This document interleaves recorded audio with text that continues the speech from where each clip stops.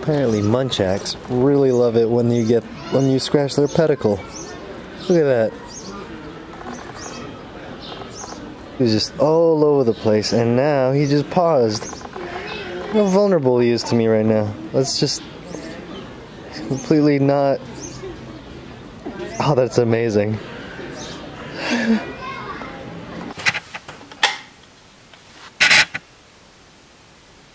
The Reeves Muntjac. A small, little, tiny, just starting to get antlers deer. This is a deer. It's a member of the cervidae. As the family that includes deer, roe deer, fallow deer, moose, caribou, white-tailed deer, black-tailed deer, the South American poodoo, sambar deer, the rusa, all those species. Muntjac. Muntjacs, it's very much at the beginning and the base of that tree, that family. It's an animal that is just starting to get its antlers, right? The antlers are very small. These are it right there. They're connected to a bony pedicle, and they still have these very well developed fangs, because they hail from a family where, from the same family where water deer, Chinese water deer, tufted deer hail from, and they all have these big fangs. The Chinese water deer does not have any antlers. The tufted deer, you can really hardly call them antlers. They're just tiny little sprigs of bone. But these things are starting to develop this brow tine and then this beginning other larger antler tine. It's a very cool looking critter, man. It looks like a dragon. The skull is just dramatic. It's got these ridges that kind of terminate into this beautiful antler. It's got this pedicle. It's got this bump on its head where the sutures were. The sutures were tremendous. I'm like rubbing all up in his gland and shit. That's crazy. He could have me right now if he really wanted to. It's got antlers, it's got fangs, it's got these giant anterorbital fenestra, which are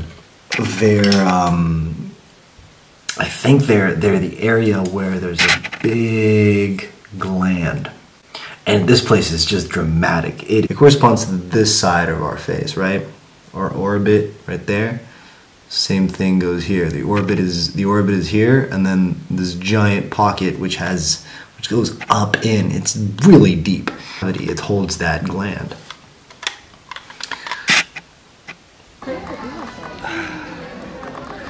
You can see this is a gland, and then right there by his eye, that's also a gland. And this right here, that's his pedicle, that's his bone. That's the nose hole. Those are its teeth. That's his jaw right there. That's the muscle that connects it to the skull, the masseter muscle, the same muscle that we have here. The temporalis muscle. The ratio between the development in the temporalis muscle and in the masseter muscle is massive. It's your cheek muscle. It's the muscle that does a lot of sideways jaw movement. A lot of sideways jaw movement in all ruminants.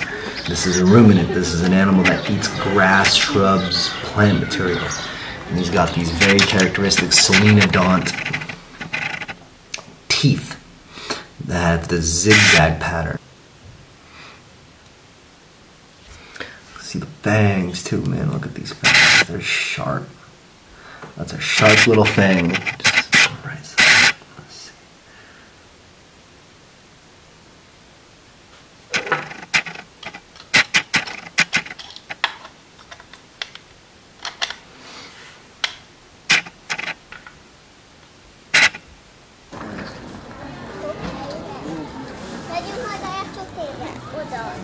That's a good jack.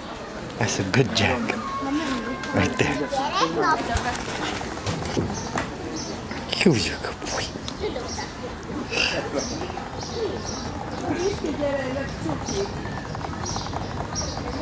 And now I smell like that boy.